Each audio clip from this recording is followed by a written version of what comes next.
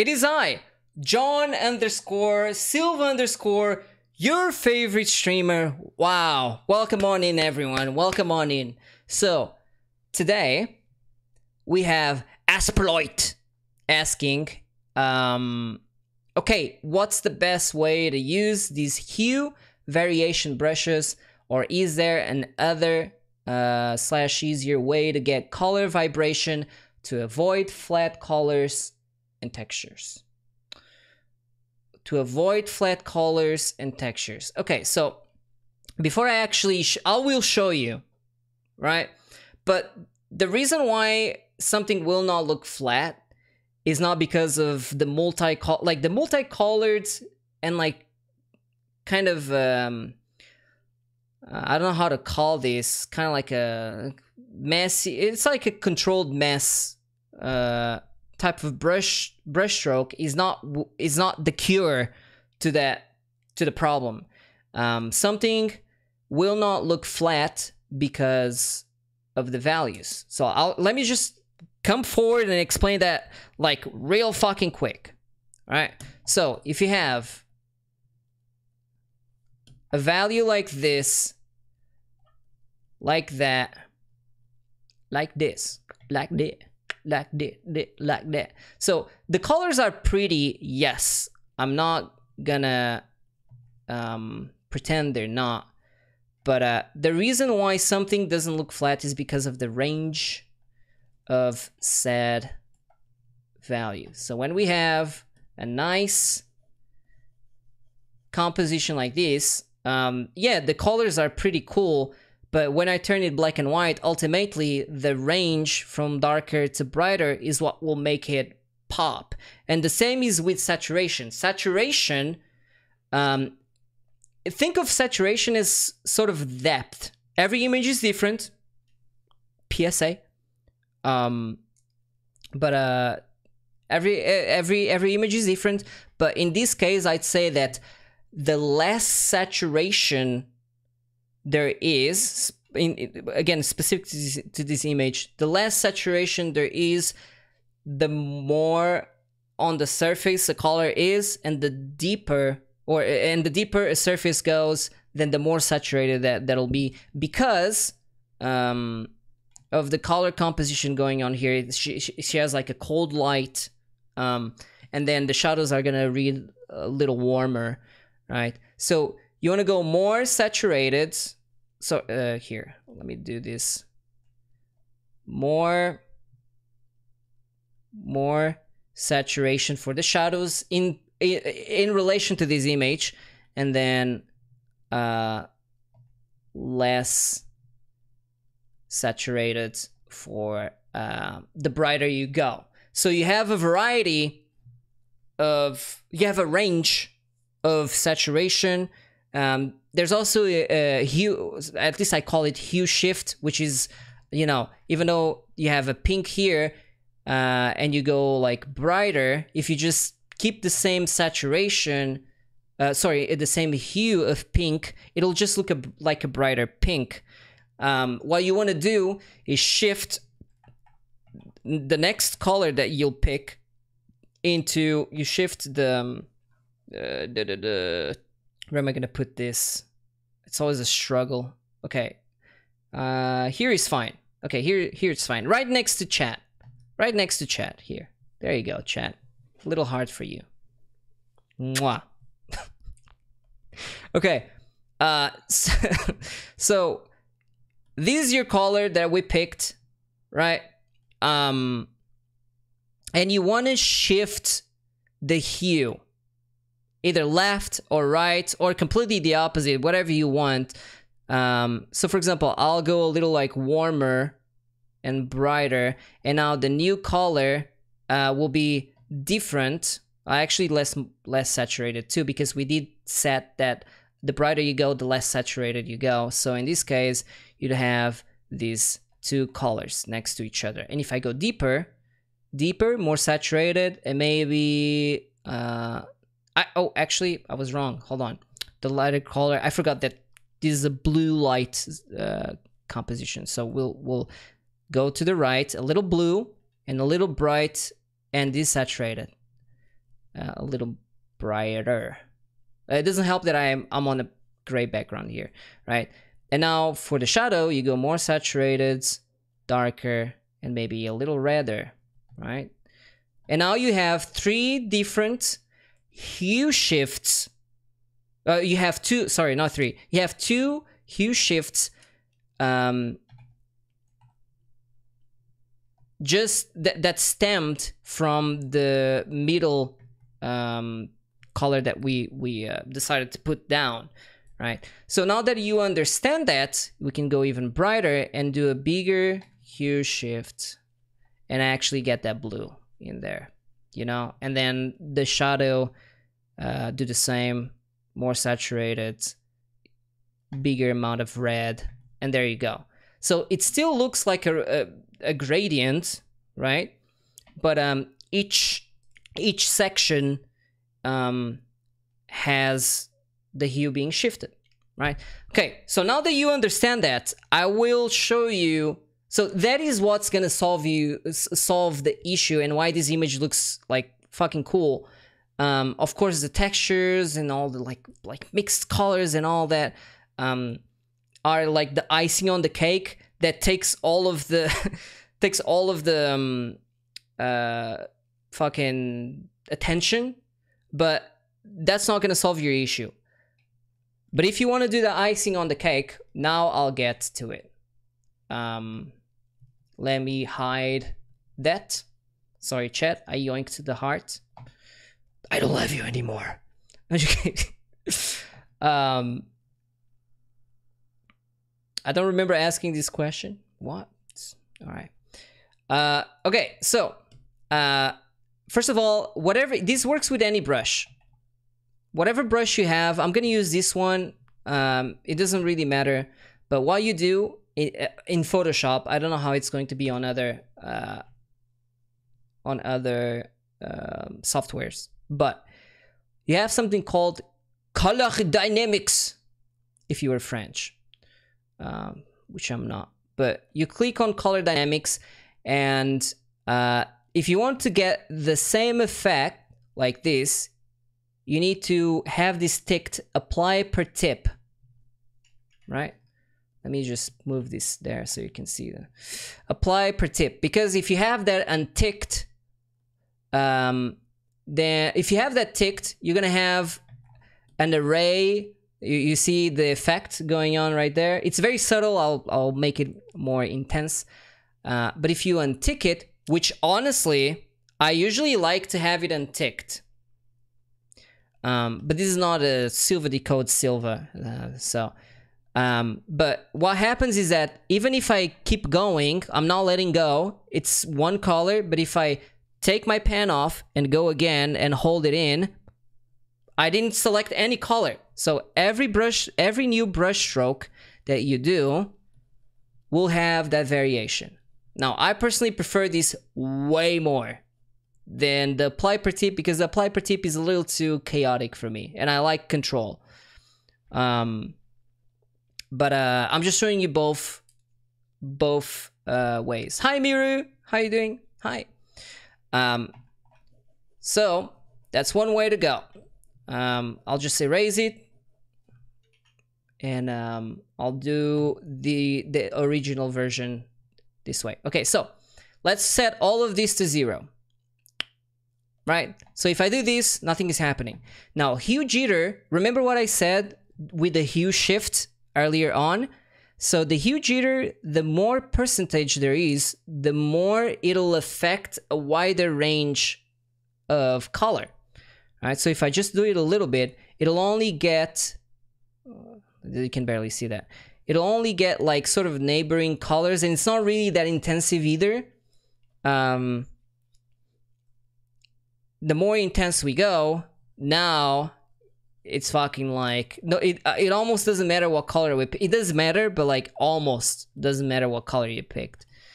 The more intense you go, like 100%, you still get it affected, but it's mostly value and a slight tint. So what you want to mimic that is you want maybe like a 16%. Actually, let me color pick this again. Oh, let me do the skin color, sorry. That'll make more sense. All right. Maybe a little bit more, 20. Maybe a little bit more, 30. Okay, about 30% for just the hue. Now, saturation is how big there is a jump in, well, saturation, right? So the bigger we go, the harsher the difference will be, or the more we'll be able to see it. We want to keep this like slightly, like relatively on the low end. See, now we're getting close to that effect. Now, brightness is, well, it's pretty much what it's. These are pretty self-explanatory, but brightness is the more percentage you have, the bigger jump between light and dark will be. So you want to keep these. Honestly, I hate the brightness jitter. Even if this brush that you're seeing here has it, I would still not want to use it because it's can be very destructive. But for the sake of just trying to mimic it as much as possible, let's give it like a 6%. There you go. So that only sometimes it'll happen. You know what I mean? And the purity, it's kind of a variation of the saturation jitter, but it really affects your base color, like a lot or less. So it's a saturation slider for the color you picked, not the colors that are being, the new colors that are being added on. If it was a sandwich or a layer cake, then this is your color that you picked, and then all the settings you're adding from color dynamics are being added on top. And purity doesn't affect this; it affects the base color you selected. Please keep this at 0. I don't give a if this person used like purity, or I don't think so based on what I'm seeing here. But it's just don't touch it. Like there's just no reason to.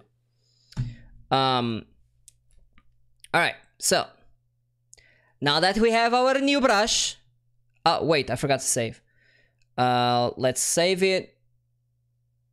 Easy clap. Okay, now that we have our new brush, I'll do a little honestly, I could stop the decodes here, but I'll do a little demo explaining how it's used. So let me bring this brush all the way to the top of my dun dun dun dun dun dun dun dun dun dun dun dun dun dun dun dun dun dun dun. Okay, finally we got there. All right. So here's our brush that we made. So first, you want to paint without the effect, is what I would recommend. So let's grab this brush here, and let's select the little area. Let's select the area that has the most color, I'd say, and you can see the biggest difference is the nose really stands out quite a bit. So let's maybe do the nose area. So okay, let me just make sure that y'all can see that. Okay, yeah, okay, this is big enough. So a little square, and we're gonna make the nose right there. So first thing you want to do is go back to the very beginning of these decodes, where I said that value and the saturation is the main thing that's making the image like this really cool looking. The brush effect is only done at the top. So we're gonna take care of that first. So let's make the nose. All right, like so. Now I don't know if this is exactly like the step-by-step layering that this person did, but I'm just gonna do what I see we have a little bit of oh, another thing is that this person also what's the best way I can describe this? Kind of like did little blobs of paint manually without the brush. So that's kind of what you're gonna see here on and off. But first, before you even get to like, look at all these little blobs, like before you even get there, you wanna build the value. So ignore color, well, quote unquote ignore color, but like just focus on the base first so that you can see the form, and then you wanna like,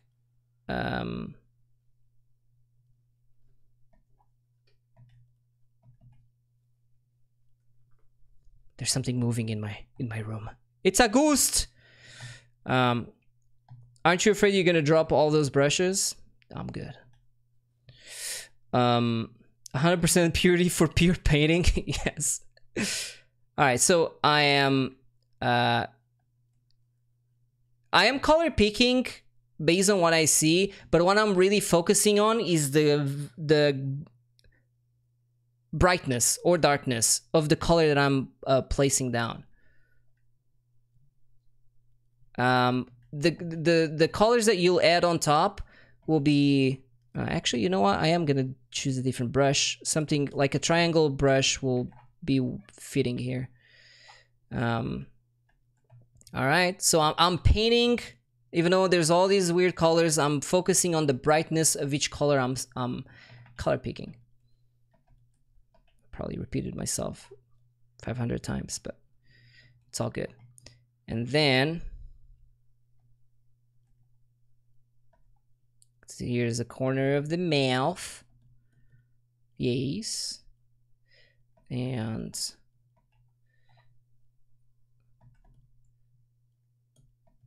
brightness, again, brightness of the mouth, brightness of like the cheeks here and there. I'm gonna use my smudge tool to blend in. I don't know if this person used that, but it's what I'm used to do. You can blend in, just color picking is fine. I'm doing a mix of both, to be honest, but I feel like I can speed up the process by. All right, again, I'm still focusing on the values and values only, even though we have all these weird colors. All right, shape of the nose, blah, blah. Here we go.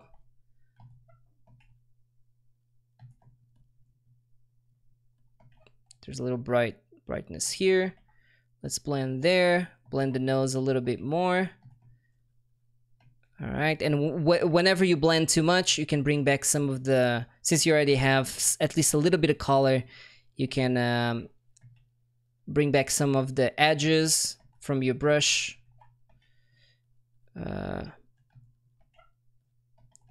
What else? And we're getting the values. Look how the values are getting like close to one another. That's because they're falling in love. That's right, chat. If you're an artist, you'll absolutely find love. If you're an artist who watches my stream specifically, you'll get your value closer to someone else's value. You know what? You know what I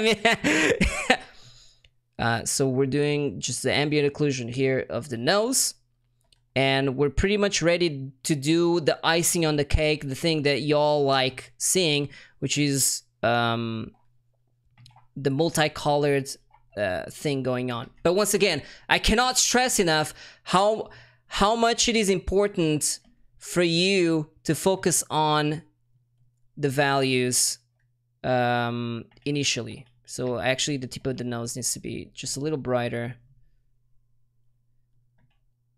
And here we need a little bit more on the, yeah, there you go. You'll get used to, like, if the thought of color kind of scares you and you're doing multiple things at once, it's absolutely fine if you start from black and white and then you build up your colors through color layer or like any other adjustment layer, really, or a combination of adjustment layers too. All right, so now that we have, my value is relatively close to hers. There's a couple of areas here could be done better, like so. But it's close enough.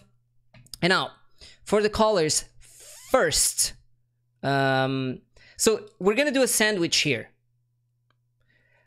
We have values. Now we're going to add blobs of color. And then we're going to use the brush we made. And at the very end, you want to do one last brush over here and there manually, without the crazy looking brush. What tablet do you prefer to use? I love just as much Intuos 5 as I do my iPad, because I use both. Honestly, it's just a different experience. I like both. All right, so let's grab the brush we made right here. And now what I want to do is, you don't want to like be too crazy. Oh, I forgot one thing. Sorry. So you can make, there's one more thing that can affect how crazy, how crazy the strokes look like, which is the spacing. The more spacing you have on a brush, the less like fine and like it'll look like. So I should have mentioned that earlier on. This is like a big deal.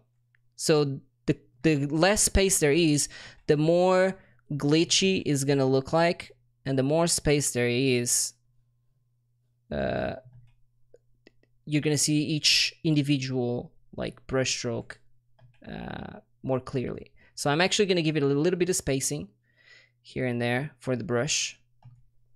And now, once you have a base, you want to drop it, get it, because you want to color pick. You don't want to pick new colors. I guess you can, but you want to just use the colors that you already have here and glaze over. Now this brush, I actually kind of regret doing it on this brush because it doesn't have a hard edge, because it's kind of like fuzzy, but you'll still get that very fine like multicolor. I don't know if the stream can catch that or not, so I'm just gonna pick very selective areas. I'm not gonna do it everywhere like this. So okay, I'll try to explain better. And now I'll enhance also mean. So if I color pick here, I will try not to go over that area. Does that make sense? So color pick there, go a couple of times over like this, and I'm not gonna go over anywhere else. And then I'll go on a different area like there, and I'm gonna go over and do that. You know what I mean? So it's a matter of, at this point it's a matter of taste, right? I can just do that like she has here on the cheek. I can also tell that this person uses a lower opacity. So you'll have that effect, but you still see the things underneath. Like you can kind of tell that on the cheek right here. So we're gonna drop our opacity and glaze over in a couple of areas too. So like maybe like blah here on the nose. You can have like here on the chin. Yeah, oh sorry, on the cheek, not chin. There you go. And then you kind of like, you just feel it. You just go with the wave, bro. And you can see how like in some areas it seems to have a finer texture, so like less spacing right above the lip. The lip would be somewhere here. And you just go around, and at this point it's like a matter of taste, really. I'm just gonna do a little bit more here and there.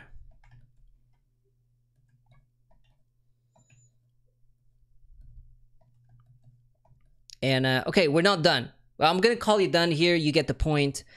Now I'm gonna go back. Remember the sandwich I told you that we're making. So you know, you don't want to leave it just as is, or at least not everywhere. You want to go back and like add a few spots where you feel like wait, opacity back again, where you just want to add your own. It's kind of random, I'll be honest with you. It's somewhat random here and there. Just add your own swatches of color, and again, you play with the saturation, but be careful to not add, like, for example, a brighter saturated blue like on the nose where there's like a shadow, because then when you turn it black and white, it's reading as a highlight, right? So you want to keep, again, the values in mind. So for example, where there's bright spots, I'm not going to add any, where there's like light, I'm not going to make it dark in there. I'm going to pick different colors that will fit the value where I'm placing them, right? And I do think there's a little bit of a saturation at the end, enhancement, so I'm gonna do that. But I'm just gonna like splosh it down here. Again, I cannot stress this enough. I'm only adding, for example, if I add this blue there, it looks very off and makes your image flat. But if I take that same blue and try to match it to that area, do you see that? It blends in, but the saturation is still there. Like the multicolored effect will still be applied. So values are extremely important to make this style work. Like, you cannot disregard that. Let's just do it here and like add that in there.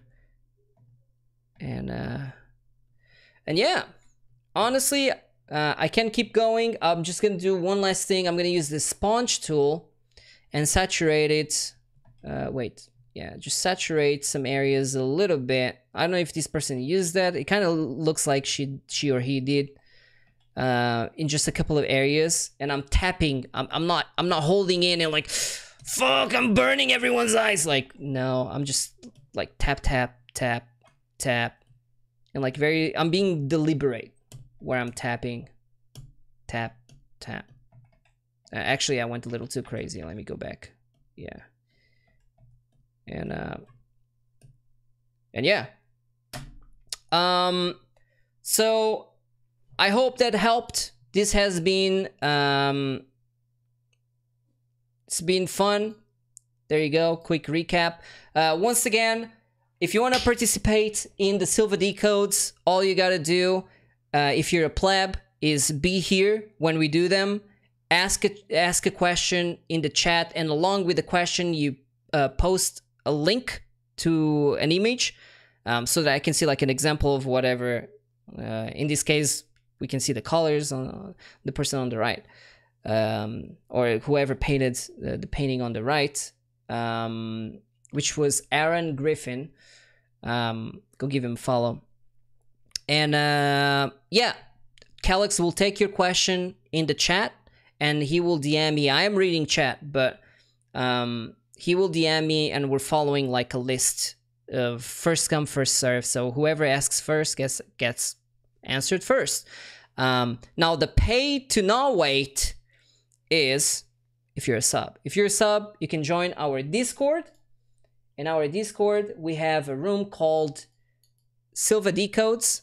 You can already see like some of Decodes questions being asked here, and these will be answered in a sense faster because you can ask ahead of time. You don't have to wait for me to